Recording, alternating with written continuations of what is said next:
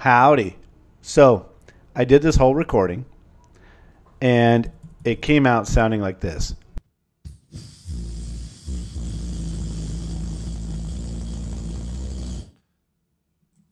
Nice. All right, let's do this again. Okay. I'm going to show you how to do the traffic report. So you go to KBLR Video, Traffic Report, double click, and open up, and it opens up Motion. This is pretty much done in Motion, and we use Motion and a website called sigalert.com.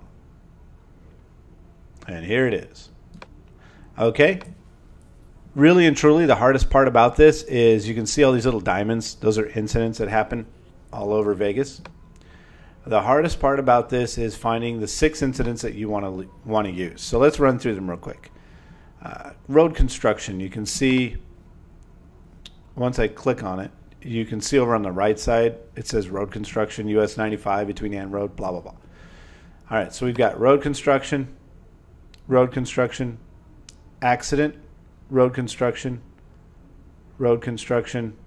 accident, construction, accident. Oh, interesting. That's new. And things will pop up here and there. So, oh, here's one right there. Road construction, accident. I tend to focus a little bit on the accidents just because they're a little more sensational than construction. Oh, look, NASCAR Spring Cup Series. It's clear out here. No, it's not. NASCAR Series is over here. Anyway, they're just showing that there's going to be traffic. All right, so we picked our 6 incidents, I believe. Well, let's go back and make sure. I want this construction because it's slowed down a lot. 1, 2, 3, 4, 5, and we'll go with this construction here. 6. Okay. Let's go back over here. Take a look. Actually, I'm not going to change any of these, but this is what I want to do. I want to show you the layout of all this, how it works. I like to make these a little smaller. Oh, I thought I deleted this. I guess I didn't. And I don't need that anymore. No, I'll leave that there. Okay. I have several groups here. Logos, guide, foreground, and background. Logos is where all of this stuff is. Okay? So I've got the Telemundo logo, El Tráfico in Las Vegas, the background box, and Chevron. The Telemundo logo and the background box should be locked. They should stay that way. Chevron is here, and it can be replaced by any logo. And all you do is you drag the logo from your Finder, drop it right here. It becomes a little arrow, and it'll replace that. And then you can resize it to however you want. Okay, so that's that group. The guide, just so you know, is so that I can place everything so it's readable on every screen. I know Telemundo is starting to get away from this now. They're starting to push out to the high-definition screen safe rather than the center cut screen safe. I'm still sticking to this for a little bit. I think I'm going to give it another year, and then I'll let it go. All right, foreground. This consists of pretty much everything else except for this map. The background is the map, and that's it. The foreground is all of this stuff and anything that I'm going to put over here on top of the map. Okay, let's dive into the foreground just a little bit more. I have text boxes, and all they are is the actual text on here. They're not the boxes. It's just the text. And then I have roads with signs, black boxes, and then I have this thing here that says roads. Roads and info. And then it's got all the signs inside of it. Now the signs are, you can see on some of these, this says US 515, I-15, I-15. So the way this works is you just turn on the signs that you want at those times or on those places. So this is position 1, 2, 3, 4, 5, 6. So you have 1, 2, 3, 4, 5, 6. So on this one, it's US 515. That's the only one. Everything else is I-15. So I would fill them all out like that. And if I had 95 here on position 5, I would just find it there. I mean, 215 on position 5, I'd find it there, and that's it. Pretty simple.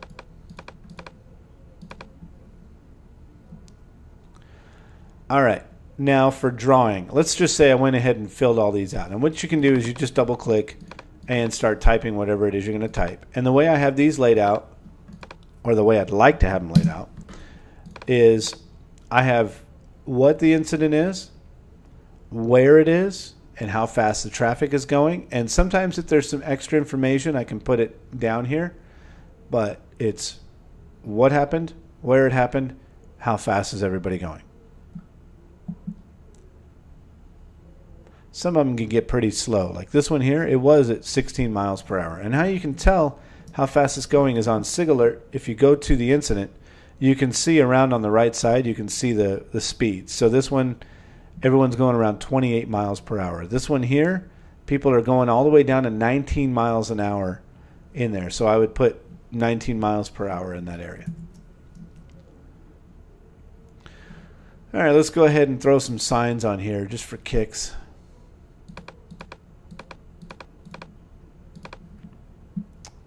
And this is how we draw on it. Okay, this black boxes, these are the black rectangles here. Okay, how we do this, I can probably get rid of these. How we do this is we click on the paintbrush tool and we find where the accident is or where the incident is, and we just kind of paint around the area, usually following the roads. So this one is 515 in Eastern. The 515 is the 95. It's the same thing. It's this one here. It goes like this. 515 in Eastern will be around this area. Whoops. I just did 2 paint strokes. I-15 in Charleston. The I-15 is this one here. And Charleston's about right here. I-15 in Sahara, right there. I-15 in Spring Mountain. Oh my goodness, it's just the I-15 all the way to Russell. And then some. It's all right there. And because the 215 is being affected, we'll put that in there as well. Oops, that wasn't very straight. So if you have to undo something, you just have to click back here on the paintbrush and you can do it again. Wow, that looks like some of my Strava tracks.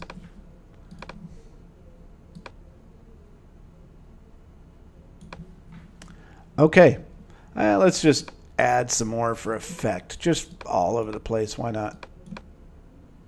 Just for fun. Anyway, okay, here's what we do now. Now if we go down here and open up the roads group, you can see that all of these come here. Now what happens is everything will come on and nobody will know what's going on until all of a sudden, boom, everything comes on. So what we're going to do is we're going to start with the top and select, hold shift and select the bottom, and then just drag these out until they match the end of the group. And they will be invisible until the group comes on. All right, so that's how we make them in black. But even though the black looks okay, it doesn't draw your attention as well as the red does. So I'm going to click on it. Well, here, let me show you how to do this. I have them all selected. I come over to Inspector, Shape, Style, and then I go to Outline. And I don't want the fill on, I want just the outline on. And I click on the brush color and I change it to whatever color I want. Now just so you know, there's some transparency on here, and the reason of the transparency is if you click on the roads group and look at the inspector under properties, you'll see that my blending mode is multiply. So that gives it kind of a transparency look and makes it interesting.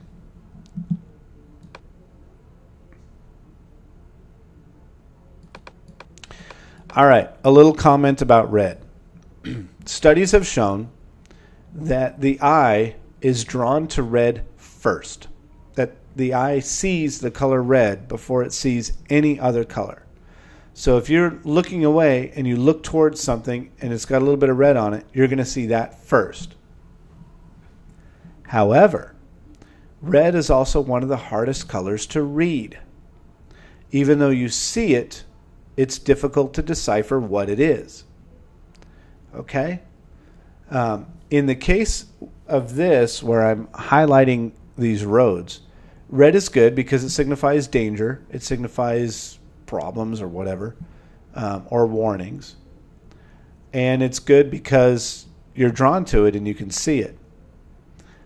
In this particular case, it's okay because you don't have to define exactly where it is. You can kind of see the area. You don't have to define exactly what it is, I should say. But if you used it for titling and for typing and for lettering, the eye will be drawn to it, but it won't be able to read it. Not very well, at least. And so it's a very difficult thing to do. I don't recommend using red for titling because of that fact. Especially on TV, when we're using MPEG codecs to compress things, red tends to get destroyed. And so when you use red for titling, it tends to be difficult to read. As you can see here with this little tiny Las Vegas, you can't really read it. It's difficult.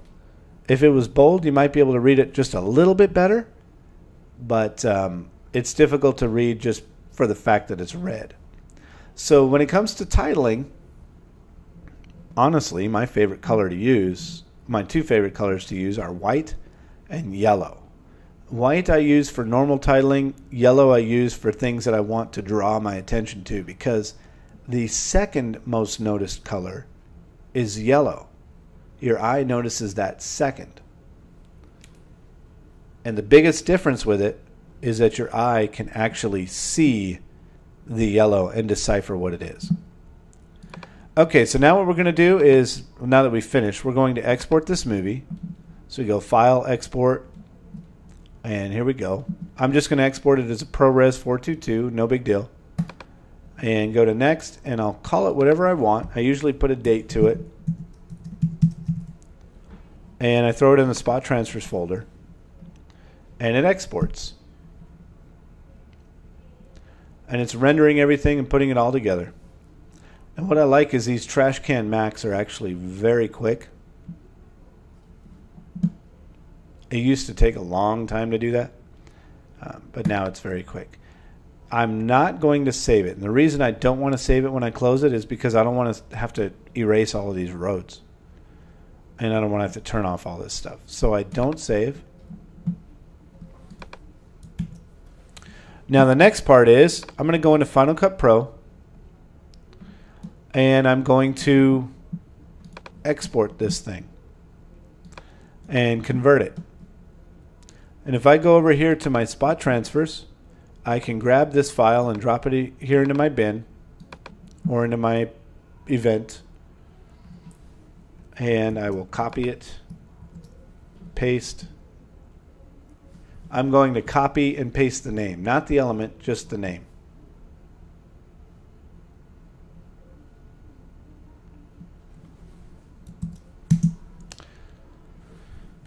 And then just drop it in there.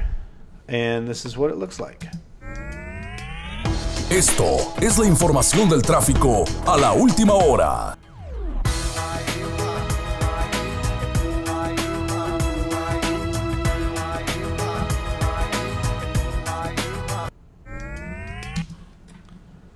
All right, not too bad. I think it's a little short, which is fine. No, it's fine. I think my music might just be off a little bit. What I need to point out for this is the fact that on this particular item, I'm going to have a billboard and a spot, like a 10-second spot and a 5-second billboard that will be attached to this. And I think the way that they're going to do this, I don't know yet. Traffic hasn't made it clear yet.